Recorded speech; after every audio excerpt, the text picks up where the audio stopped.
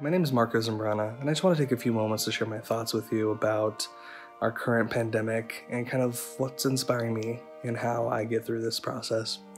I'm just so blessed to live with my family at the moment. I came home and get to spend time with my 87-year-old grandmother who, although she's older and may not be in good health, it's the fact that right now in this pandemic, she's one of the few people really at risk of not having great health. And so for me, that gets me down, that concerns me, and so I could let that affect me, or I can just enjoy the fact that I get to spend a lot of time with her and be grateful that I get to do so. So although this virus sucks and I can't wait for it to be over, I'm not going to regret the time that I was stuck in quarantine because I got to bond with my family a whole lot more. So I get to look forward to the hope of life. And I hope that you guys can see that as well, because it's so easy to get lost in the fear. It's so easy to get overwhelmed by what's depressing or stressful. So my encouragement for you would be look for the positives, but more importantly, embrace the things that you love and hold on to them dearly, because more importantly, that's going to get you through. It's going to be your family. It's going to be your friends. It's going to be people you love. Because ultimately, we're all in this together. And the core thing of getting through this, as long as we're all behaving and not going out and being stupid, is that all of this too shall pass. And if you're a creative, this is the best time to be creating. Because ultimately, what will come out of this, what will benefit Hollywood, what will benefit artists around, the writers around, people who don't like writing, people who are more storytellers, whatever. This is a good time to be listening, to be talking, to remember, because this is going to be something that defines our generation. So with that, remember this, because it's going to be something that's important. So hope you're having a great day. Be safe, everyone. This is not the time to get depressed. This is the time to be joyful in these moments. Find the joy, find the hope. Just hold on to that, because that's going to get you through. Although COVID was disruptive for pretty much everyone in the world, I think it was the most disruptive for students, honestly, especially at our film school, where most people studying there weren't from LA, or they're from a different part of California. The blip, as I like to call it now, but it didn't feel like a blip at the time. I mean, we all went into lockdown. I mean, no one knew how long this was gonna be, what was gonna happen with it. It was crazy, right? We all know what that was. For a lot of us, it was our last semester. So just seeing production after production getting canceled or indefinitely postponed because no one knew if we'd be able to shoot. Saying goodbye to people almost every day for 2 weeks as parents were calling our friends home, and so everyone was leaving the state or they were going back home someplace else in California. It was just really surreal to say goodbye to so many people. I know for me personally, it was kind of everyone else had, families to hunker down with, or kind of like housemates. I wasn't even sure if I'd be able to stay in the country because I hadn't been approved to stay on campus yet. I was still on campus that spring when it all shut down, and Biola let me stay there. So I was alone in one of the dorm rooms. I had a whole suite to myself. Biola did make an exception for me that I could remain on campus. I could keep living in the student housing. There's around 200 students that they did approve to stay on campus, and they moved us to several apartment homes. Which was just a weird experience, doing classes online and kind of being by myself, except we had a few friends were in my same building, so Rebecca was there, and we would kind of watch, kind of go down to the lobby and watch movies from a distance, or go, get food and eat across the courtyard, and it was weird. That really encouraged me a lot of times, that at least, I had one good friend and we could, have movie nights or we could catch up. Ironically, we'd both had really crazy semesters, and so it wasn't until COVID that we both had time to catch up. And so there were some good aspects of it, of reconnecting with people in different ways, or finding creative ways to keep in touch with people.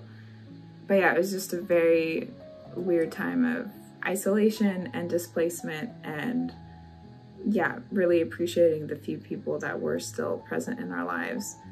And in some ways, it kind of might have been a good thing for Rubaru because suddenly we didn't have anything else to do. And so I think it helped keep things going on the film, or it let us kind of stop and think, oh, okay, now we have some space, let's, think about Rubaru again. I was starting to work on VFX and really starting to get some of the final pieces together. I'd reached out to Action Studios for a couple last pieces to be worked on.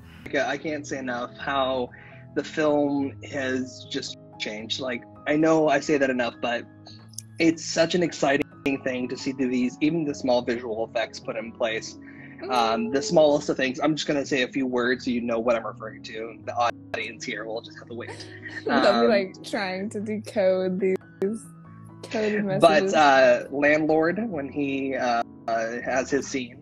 Yes. When Elizabeth and Charles have their scene in the apartment, him napping. All of those scenes are revolving around that. It just it makes such an atmospheric difference. Oh my gosh, it's gonna be so different. I will say though, I hate people's hair. I will explain later what I mean by that. But... I can totally see that with like tracking and stuff and rotoing. Oh, painstaking by hand roto. Oh. Yeah, I recorded 15 minutes of that, what that looks like, and so you just see me literally taking a mask and going deep, deep, deep, deep, deep, deep, deep, deep, deep, deep, deep, deep, deep. Oh my gosh, your poor eyes Painful. are probably dead at the end of that day. That was a 5-hour day of working on that shot, and that still took me 3 months to finish. 3 months. This is why I don't do that kind of post. Nor do I. Last time. You got to do what you got to do for film, but like, there's a reason why there's a budget for movies, and this is definitely one of them. I feel a little bad about it. I mean, Marco really carried this thing through the rest of post, and did all the sound mixing. So as you can see here, this is the final countdown, more or less, of the export for audio. It is going to take approximately how long for us to get that done. It has been about 4 days now, 3 days of staying up until 4 or 5 a.m. getting stuff done. And yeah, it's about to pay off, But I would get updates like every couple of weeks. Okay, here's where we're at, or in a few months we'll have this cut. Can you listen to it? And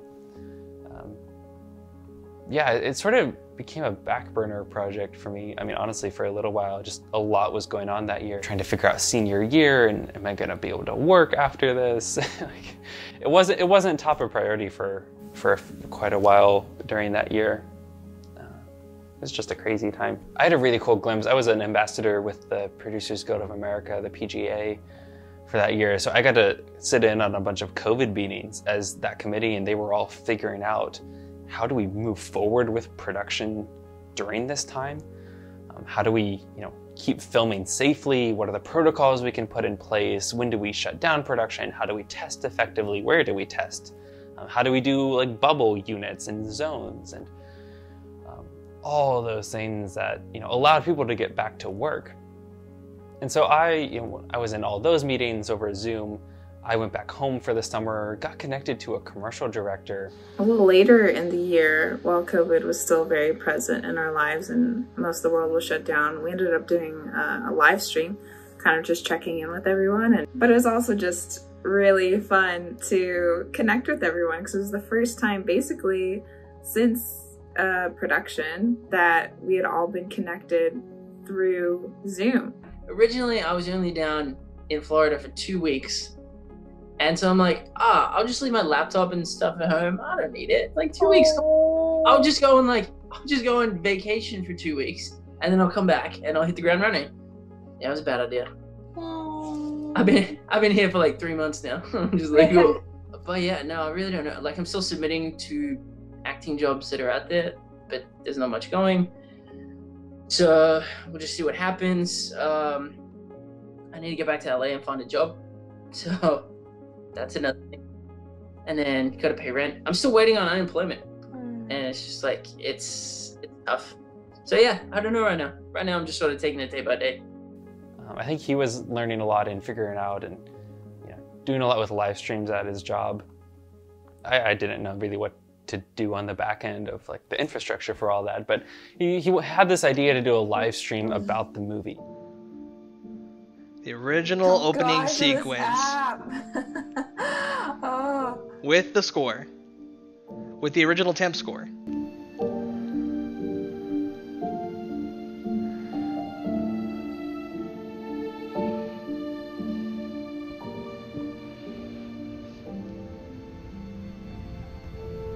I want you Remember when we wanted to fire?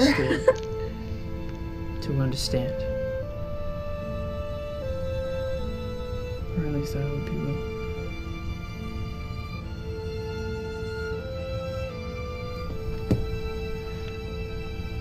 There's nothing I can do.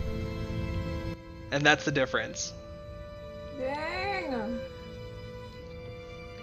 Not that we're gonna use that one, Andy, but I thought that was a fun like little snippet of just seeing like the director's kind of storyboard to what we actually are using. But all right, let me join the meeting again.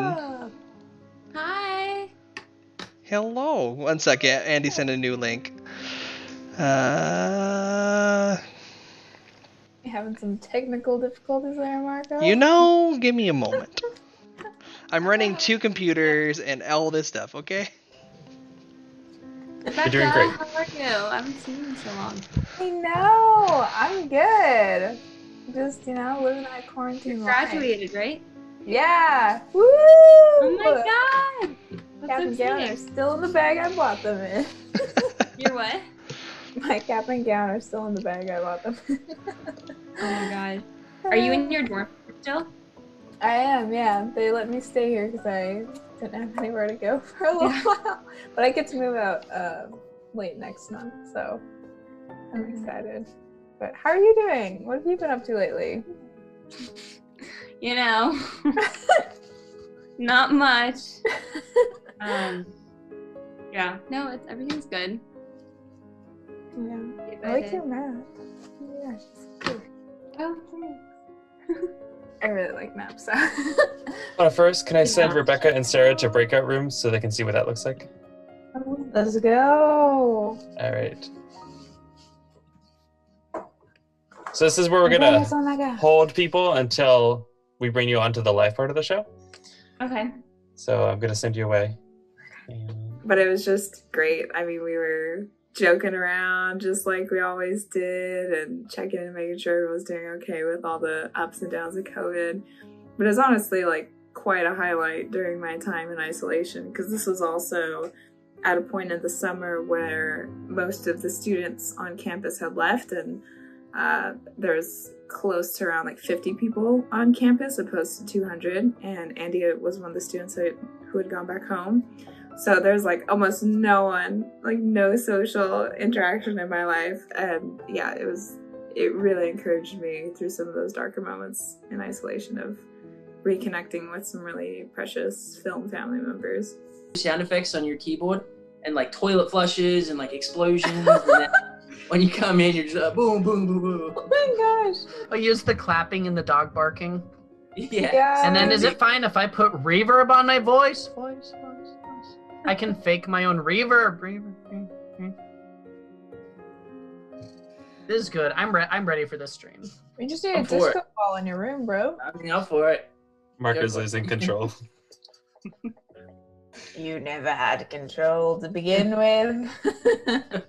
Yeah, you can't control anybody. I'm just gonna show up with like blow up dolls behind me and lasers going, like flames shooting in the air, and I'm gonna be like, Marco, there's nothing you can do. So I have not slept this week either, so I'm gonna be a hot mess on Saturday.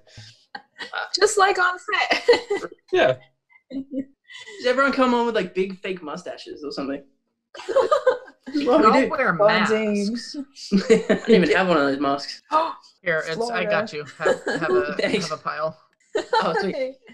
Can you get it to Florida in 2 days? Yeah.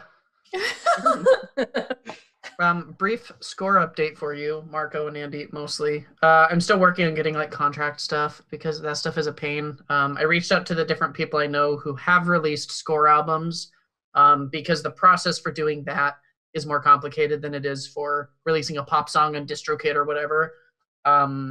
So I'm waiting to hear back from them on what service to try to go with and some of the contracts that are needed. We should fill out the Q sheet. We just won't have a distributor put in, basically.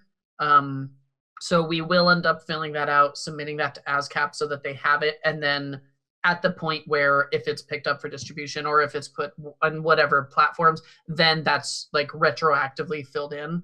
But they do want the info because it's easy to find info for releasing one independently that you're not showing at festivals, or for releasing one that is a standard studio film, but not for this in-between ground of the release schedule and all that.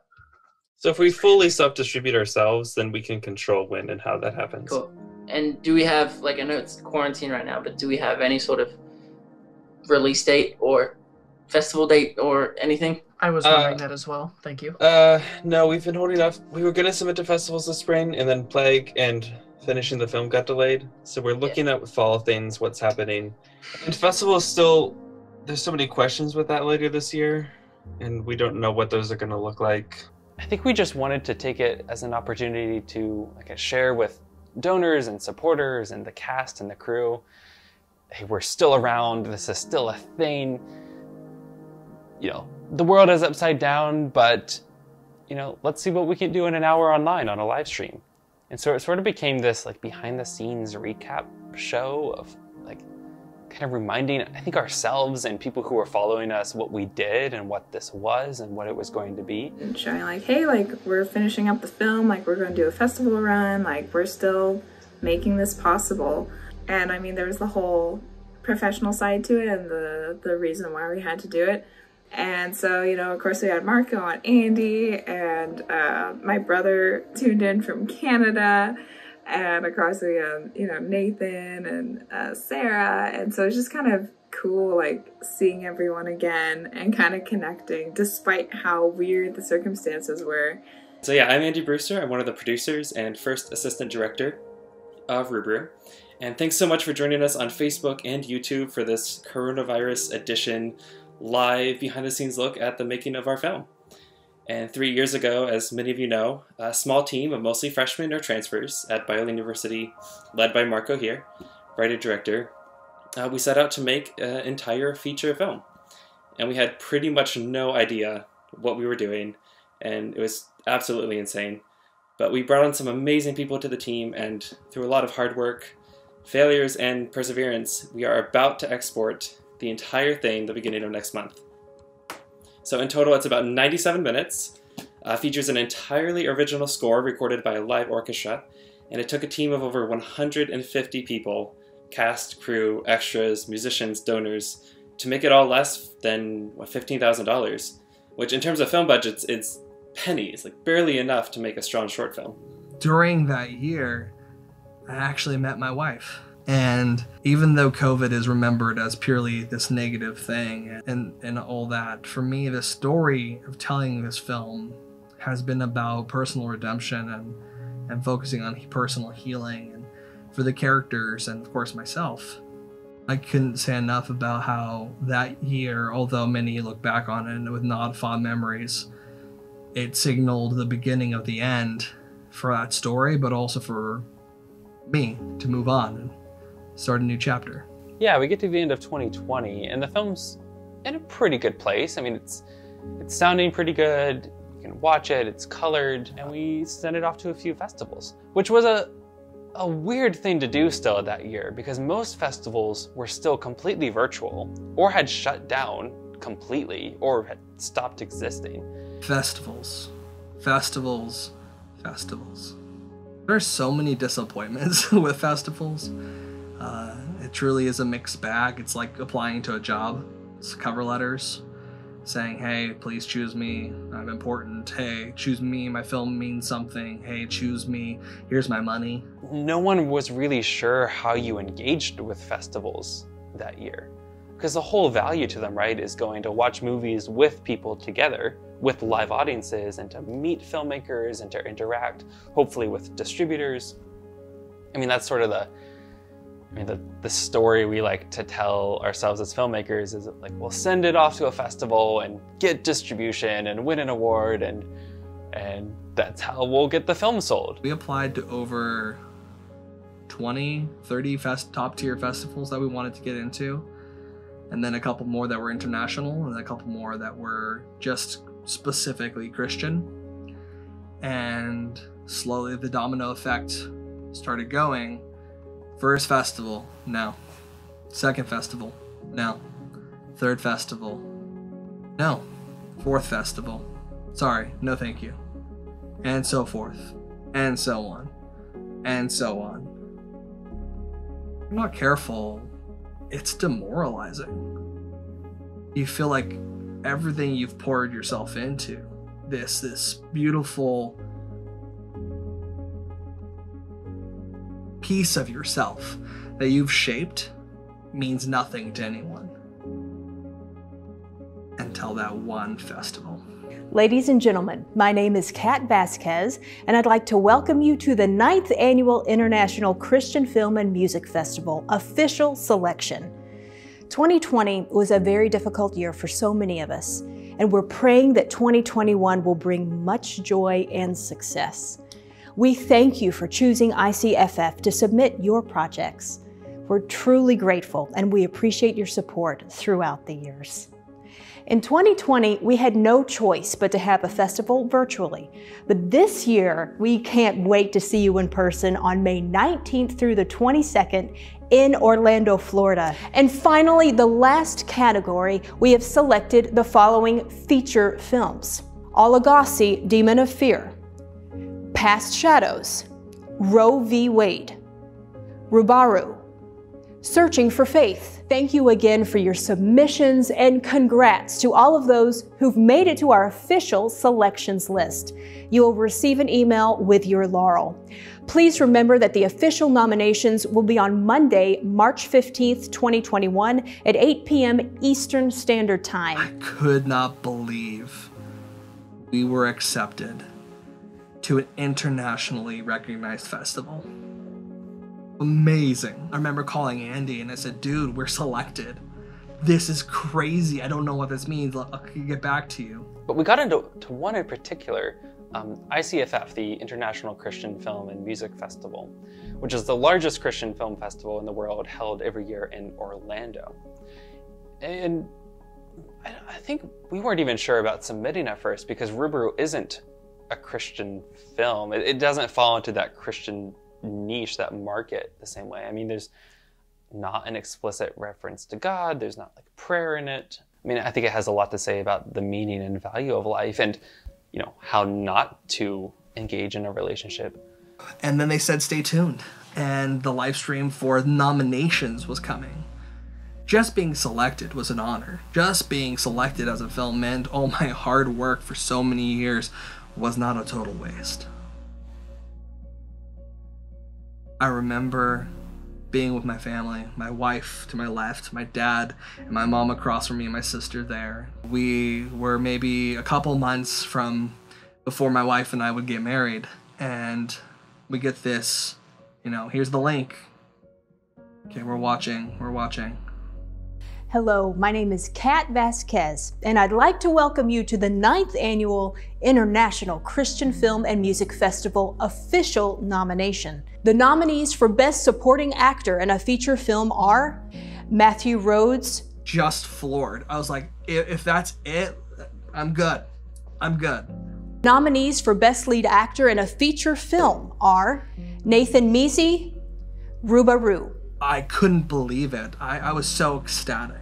Best Original Screenplay nomination. Best Director nomination. I could not believe it. And even just hearing that they've been nominated at this international Christian festival, it was, you know, floored. I honestly was floored. I was like, wow, like our little feature like got into something like that we made, like as those really naive kids. This is crazy. And that in itself was really incredible to me. We see they're going to have a live event in May in 21, and this is, you know, after the vaccine is coming out, so I'm feeling better about engaging with people in person again. So we get that notification, and Marco and I are like, we're not doing anything in May, we should go, like, right? Like, if it doesn't get to go anywhere, if all these other festivals are moot, at least we can go, you know, celebrate in person. I didn't have much going on in May, except for my wedding.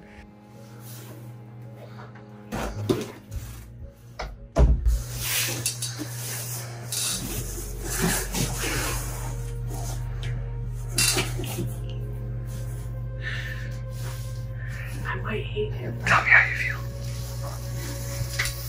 It's just a blob of ivory. I'm not looking at it. It's just a blob of ivory. I'm not looking at it. Oh, there's like a garment back in here.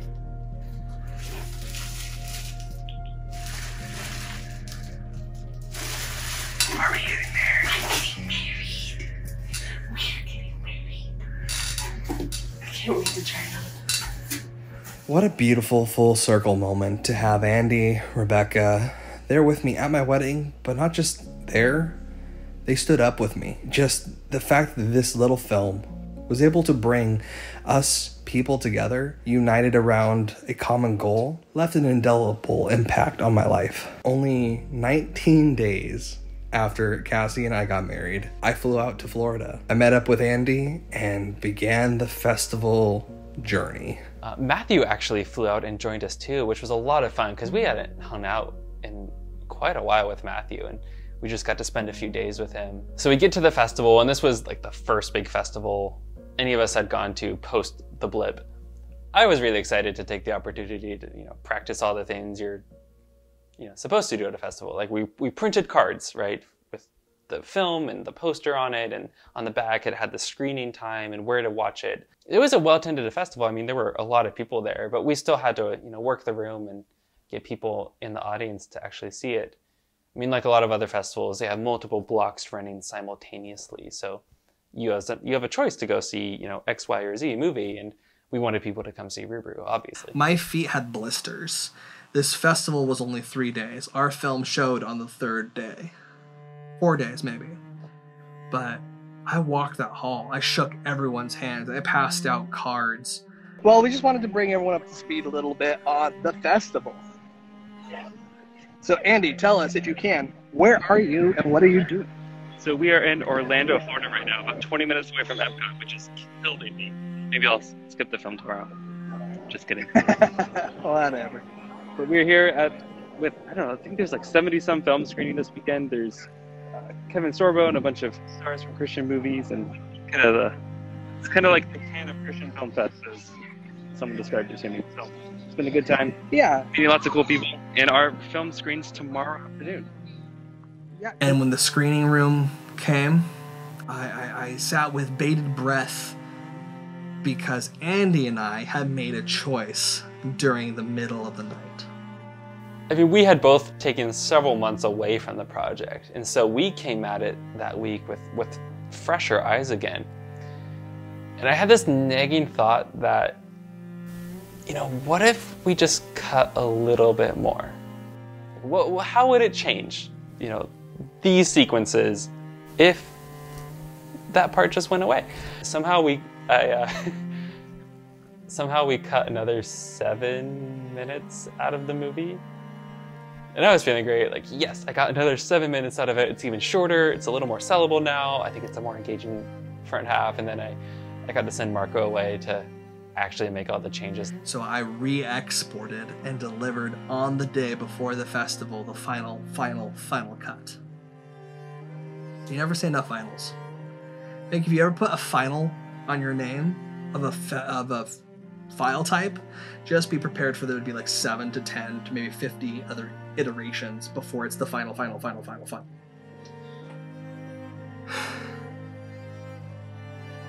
Hearing people listen to it, talking to people afterwards, I got my goal. Let it touch one person's heart, and I'll be satisfied. We don't get as many people in as I think we would have hoped. But that's okay, that happens. Every festival, there could always be more. Try to be a glass half full type. We went through the red carpet, did press. Matthew Rhodes joined us at the festival, Andy, myself, and my dad, and we just enjoyed the crap out of it. It was so much fun just to mingle with filmmakers, to be back in that world of big dreams and where's the movie going if you were to get distribution. I feel like Marco's getting pretty excited. Like, oh, maybe we have a shot. Like, this felt really good. We talked to so many people. Like, this is so much better than so many other films we saw this week. Maybe there's a shot. Like, yeah, we can hope, but I don't know, I'm naturally a very pessimistic person, and that's usually a defense mechanism so I don't get hurt. And so I was trying to, I think I was putting up walls and thinking, oh, this isn't gonna happen. I think I was just trying to prepare myself for, you know, the disappointment of not winning. Category by category goes by. Director and screenplay and best actor and best supporting actor, and like one by one, like Rubaru doesn't win. And as they go through the night, I'm sort of gearing up to figure out, oh, what am I gonna say to Marco? Like, he's gonna be so discouraged. Like, the person gets up to announce this next award. I didn't even know was a thing, but I guess they have audience choice for narrative, which in a lot of ways is one of the most important awards at a festival. So what had happened was, I am here to do the feature film, the Audience Choice Award. You know, I can feel like this tiny flicker of hope, and I try to kill it. I try to squash it. Like, nope. Nope, I just need to get ready for the pep talk that needs to happen. So the Audience Choice Award for feature film, there's just the name.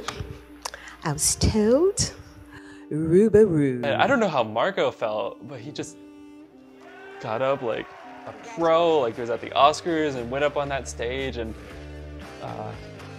I'm just sitting there with my mouth open, like, whoa.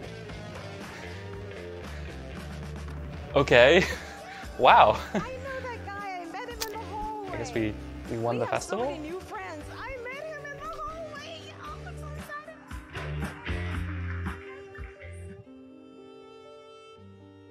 Not what I was expecting. Seriously, thank you so much. So many people to thank. Thank you so much for accepting the film. It has been truly an honor. Thank you, ICFF. Thank you, my beautiful wife watching at home. Thank you, my cast, my crew, my producer, my supporting actor, my lead actor at home as well. Thank you just so much. It's such a personal story about depression and anxiety. My own personal walk with it led me to write it, and I'm just grateful it was something that touched people's lives, and I'm looking forward to hopefully finding a home with it somewhere and touching more people's lives, and glory to God. Thank you. I had actually gotten home from a shoot, and I was with my friend Laura, and we were just catching up. And I get this FaceTime from Andy, which, you know, we don't really do spontaneous FaceTimes. And I was like, is everything okay? Was this an accident? But I answered it, and he was with Marco in Florida, and he was like, Rebecca, we just won Best Feature with the Audience Award. I was like, what? And it was so crazy. I could not believe it. I was like, we won an award? This is amazing.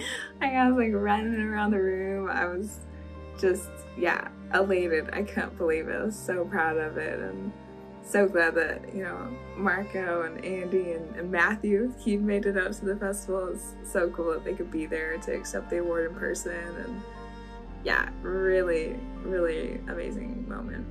And then after we won, we got an email from one of the, I think a couple of distributors, just asking about the movie and if we had distribution yet.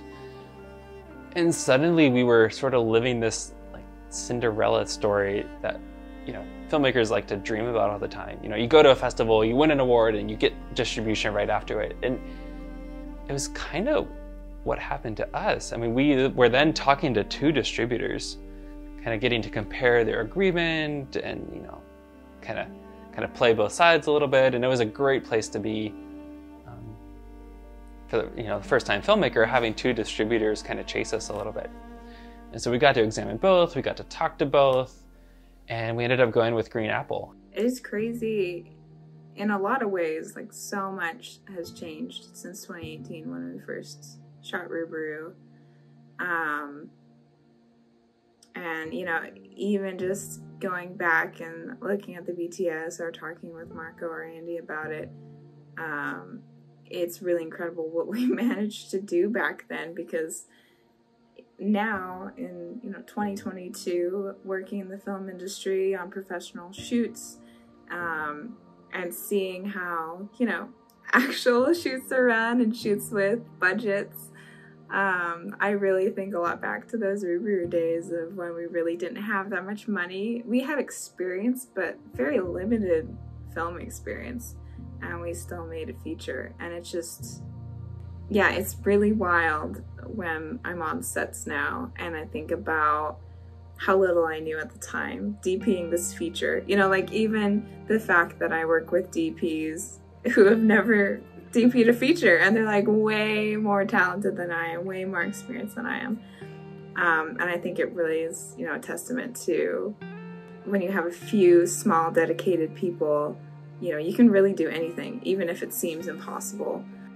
It's been really moving how Marco and Andy and I have kept in touch and stayed friends, you know, even during the periods where, you know, we were all three of us in different states. I'd be in California, Andy would be in North Carolina, and Marco's in Texas. You know, and there were periods where Andy and I were both in California, but, you know, just Marco making an active effort to do FaceTimes, or, you know, like he got Andy and I to film his brother's wedding, or, you know, all of us had a reunion in Austin for Marco's wedding, and it's just, that was honestly a crazy time too, just realizing like, man, we're such close friends because of this little feature that we did together as kids, basically, at a film school.